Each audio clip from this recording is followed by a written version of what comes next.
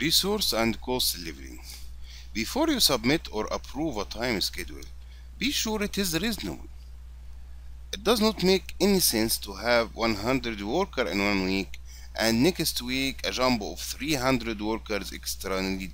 Then 1 week after you reduce the worker to 50. For example, try to make the manpower chart. This will affect the cost as well, smooth as possible, by moving the activities within their free flows. Let's see how to check this in Primavera and how to move activities within their free flows.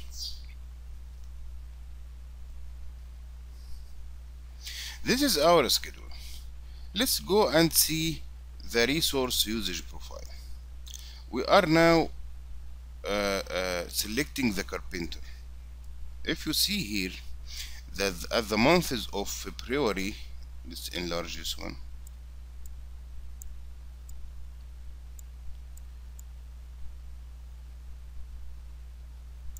Months of February and March, you have the peak. So I need to move little bit, if it is not critical, the activities in February and March in order to reduce the manpower here.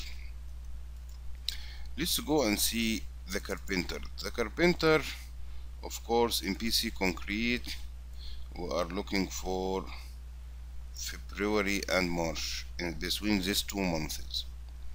Going down between these 2 months, if I find anything related to the carpenter not red, so this means I cannot do anything in this because they are both red. Here it is red, slab on grade is red, so I cannot do anything. And here the ground floor column is red. Red mean is critical, and I cannot play with the critical activities. For mason for example, I have here in the February I have my peak in the February, so I think I can do something here. Because this schedule not fully loaded with the resources, so this may be not very accurate, but I'm giving you the idea. So you have to select a resource by resource and check where is the peak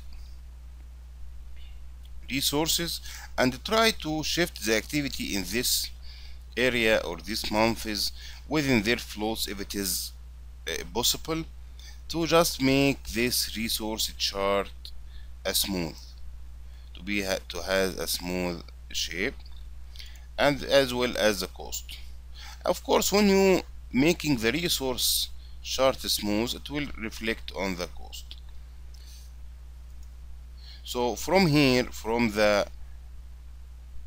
resource usage profile, check every resource you have and try to make it smooth as possible by moving activity.